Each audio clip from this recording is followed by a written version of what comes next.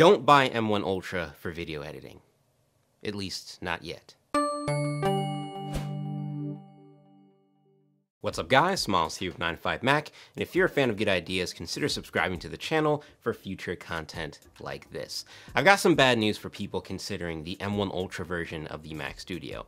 Apple pretty much played us, and I'm not gonna lie, at this point I'm more confused about the situation than I am disappointed, but let me explain what I mean. Last month, Apple held the March 8th event where they revealed Mac Studio alongside the Studio Display and a bunch of other new shiny products. And as Apple does with every new processor reveal, they showed us a bunch of charts and graphs trying to show us how powerful this new M1 Ultra chip is. But the problem is that they use pre-release software to flex all these performance stats for M1 Ultra. And that software, more than 2 weeks later at this point, is still unavailable to the public. So applications like Final Cut Pro, DaVinci Resolve, Premiere Pro still can't really take advantage of M1 Ultra. But don't just take my word for it. Let's actually take a look at a handful of performance tests that Jeff and I ran between our Mac Studios. And just so we're clear on specs, I've got the very lowest end Mac Studio with M1 Max and 32 gigs of RAM, while Jeff has a fully spec'd out M1 Ultra Studio with 128 gigabytes of RAM. Before we get into all the performance stuff, there is one key hardware benefit that we gotta talk about with M1 Ultra version of Mac Studio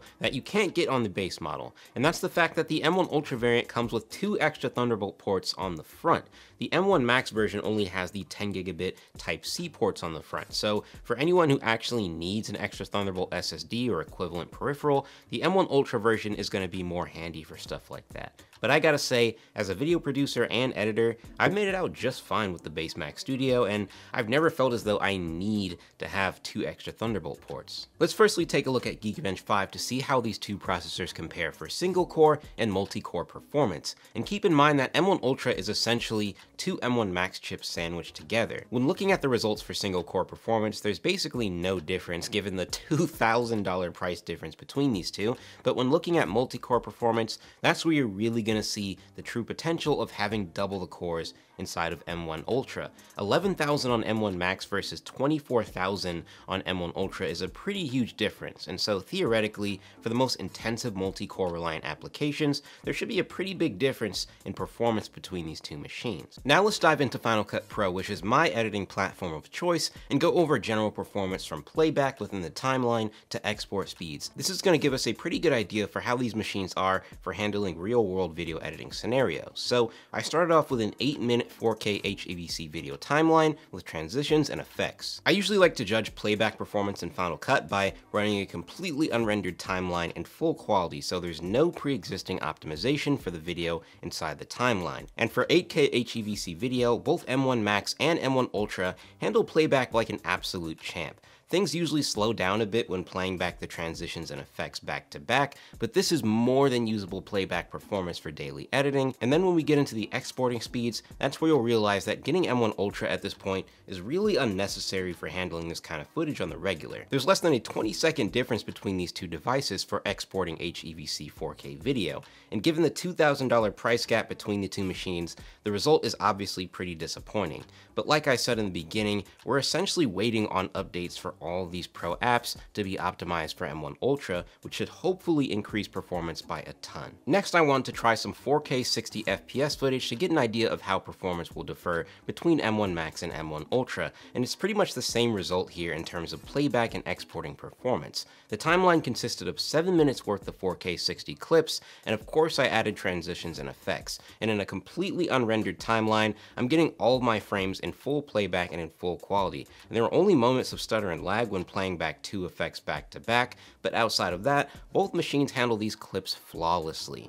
And when getting to the export speeds, there's more or less no way to justify spending the extra scratch on M1 Ultra for handling this kind of footage at this point. I got slightly over 5 minutes on M1 Max and a little under 5 minutes on M1 Ultra, and that's obviously not a huge difference at all. Ever since Apple Silicon Max hit the streets, I've been waiting on a version of M1 that can handle playing back 8K HEVC footage in full quality, as that's what both Jeff and I shoot on our Canon R5 cameras. And this 8K codec is notorious for being difficult to work with on many platforms, so when M1 Ultra was announced, we were once again hoping for another shot at achieving that full quality playback, because M1, M1 Pro, and M1 Max still can't handle smooth playback for this codec in full quality in pretty much any NLE, and that remains true for the M1 Max version of Mac Studio. Playback is definitely better than what you'll find on M1 and M1 Pro, but still very choppy to say the least. And if you're doing something within another application when trying to play back this HEVC footage, you'll likely notice that everything else within the operating system starts to bog down, and then when you add a lot of transitions and effects, it definitely gets worse. When getting to playback on M1 Ultra, the experience is slightly better, but mostly the same, and you can pretty much deem full quality unrendered playback to be pretty much unusable for daily editing if that's something you want to do. To get usable playback, you'll still have to either proxy your footage or use performance mode for playback. When getting to the actual export speeds though, you'll find that M1 Ultra is slightly faster, but once again, pretty hard to justify that massive price gap at this point. For this 7-minute project, M1 Max completed the export in 10 minutes and 18 seconds, while M1 Ultra completed the export in 8 minutes and 32 seconds. And while that's the biggest gap in export speeds we've seen thus far, it's still hard to justify M1 Ultra over M1 Max for that kind of stuff. 8K HEVC video is pretty tough to work with, as you saw, but 8K RAW video from a Canon R5 is even harder to work with, and if you've watched any of our other Mac Studio videos up to this point, you'll know what I mean. I made an 8-minute timeline of 8K RAW footage with transitions and effects, and playback performance is interesting because while it's definitely worse than 8K HEVC in terms of pure playback performance, you'll find that the rest of the OS doesn't get bogged down like it does when trying to play back 8K HEVC footage, so there's clearly a level of optimization that M1 Max and M1 Ultra has for RAW footage that it doesn't have for HEVC or H.265 video at this point.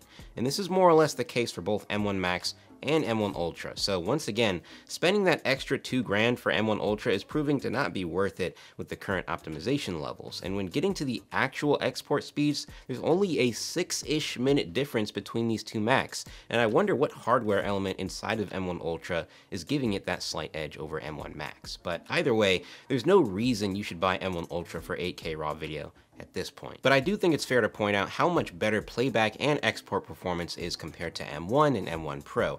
I ran these same tests on my M1 Pro MacBook Pro and M1 Mac Mini, and it took over twice as long to complete these exports. So spending the extra cash on M1 Max over M1 or M1 Pro is definitely worth it in my eyes for handling 8K video particularly. I wanted to wrap this testing up by working with some Red RAW footage from a Red camera. So this is video footage from cameras that some of your favorite tech YouTubers use, like MKBHD and Dave2D. And so I firstly made an 8-minute timeline with effects and transitions of 6K R3D footage. Also, half of the clips in here are software stabilized, just so you know.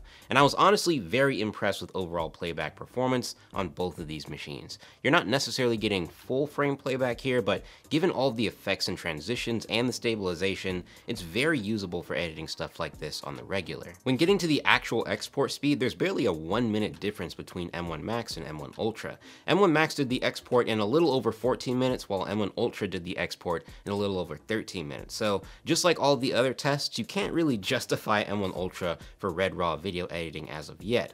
But I do have to point out that for whatever reason, my M1 MacBook Pro with M1 Pro completed the same export in nearly half the time of both variants of Mac Studio, including the $8,000 variant that Jeff has. Why? I have absolutely no clue. We're still really trying to figure that out, but this is definitely something that needs to be addressed by Red or Apple or both. I also created an 8K R3D video project with effects and transitions, of course, and we're dealing with the same sentiment here. Playback between both M1 Max and M1 Ultra are very comparable, but you're not going to be getting full frame playback, especially with the added effects and transitions. But in full quality and unrendered, the playback performance is definitely usable for everyday editing, but not as smooth as the 6K footage. And when getting to the actual export speeds, we've once again got like a 2-minute difference in speed, with the M1 Max version completing the export in 41 minutes, while M1 Ultra completed the export in 43 minutes. And given the resolution, that isn't an unreasonable export time, but once again, not only did my M1 Pro MacBook Pro complete the export in a much faster 26 minutes, but my M1 Mini even completed the export in 23 minutes, which is jarring to say the least. And hopefully there's an update to Final Cut or Red's Final Cut plugin that fixes this issue, because if we're using M1 and M1 Pro speeds to judge performance for M1 Max and M1 Ultra as far as how it should be, we should be getting way faster exports for these processors. So with all of these tests complete, I think it's apparent here that there are a few major issues that need to be addressed with M1 Ultra and M1 Max. The fact that you're paying $8 grand to get a 1 or 2 minute faster export for video editing and nearly identical playback performance is a big issue. And then the fact that my $900 Mac Mini and M1 MacBook Pro whooped Mac Studio for handling R3D footage is also very strange, and while Apple doesn't necessarily have any control over optimizing that kind of footage for Mac, it's still unacceptable if you ask me. So whenever we do get the app updates that support M1 Ultra and everything it's capable of, we'll probably have to run this video back and do these tests all over again, because I'm only assuming that we're waiting for the proper optimization to make M1 Ultra a much more justifiable purchase. And I do wonder, like, when we get these inevitable updates for M1 Ultra and presumably M1 Max, if it's going to justify the price hike that these devices command, because Apple's tend to disappoint us with these charts and performance graphs in the past. So I'm really curious if this update we're waiting on is going to really change the game the way Apple claims M1 Ultra is. But all in all, please do not buy an M1 Ultra version of the Mac Studio for video editing, at least not now. I gotta say, if you have to have a Mac Studio now, the base model, the very lowest end base model, I guess you could probably add, some more storage if you'd like, but the lowest end processor version of Mac Studio is definitely the one to get. And if you want to check out where you can purchase the base Mac Studio, I'll have some links in the description below. But that's going to be about it for this video. For my M1 Ultra users, how's the experience been for tasks like video editing, and what device are you coming from? Let us know in the comments down below, and be sure to give this video a thumbs up if you enjoyed, and hit that subscribe button for future content like this. Thanks for watching, and I'll talk to you guys in the next one.